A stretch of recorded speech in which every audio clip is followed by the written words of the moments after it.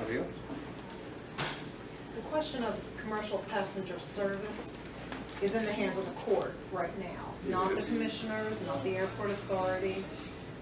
So since the commissioners cannot stop it at this point, what's the value of having an anti-commercial chairman sitting up there on the board?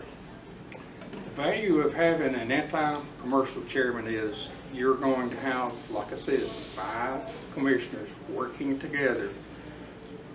Once we start getting our legislature to understand that we are together, that it's going to be a 5-0 vote on changing the IBA and the airport authority where they're not the same people. We're going to our representatives as a united group and telling them this is what Paulding County wants and this is what Paulding County needs. Then they should start working to achieve those goals.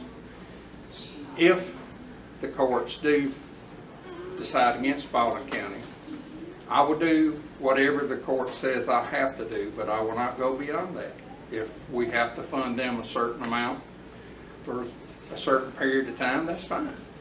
That's what I have to do as a chairman, legally. But I will not go beyond that. There will not be the extra money that has been going to the airport authority like it has in the past. That will not be happening. They're going to have to stand on their own 2 feet. You know, well, that's really good to hear.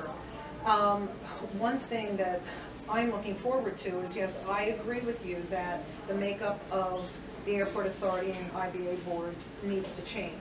But since that can't be done until 2017, early in the year, you as chairman would still be sitting on those boards. Yes. And what will you bring to those boards?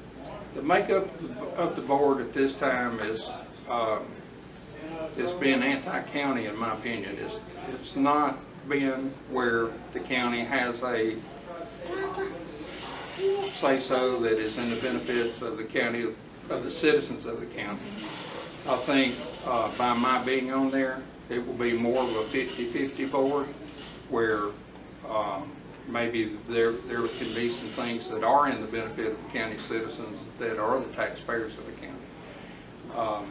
That it's not, I'm not for a county subsidizing a private business like this has been for the last several years. They should be able to stand on their own. And I will be on that board and make sure that happens and make sure the citizens of the taxpayers of the county get their due benefit.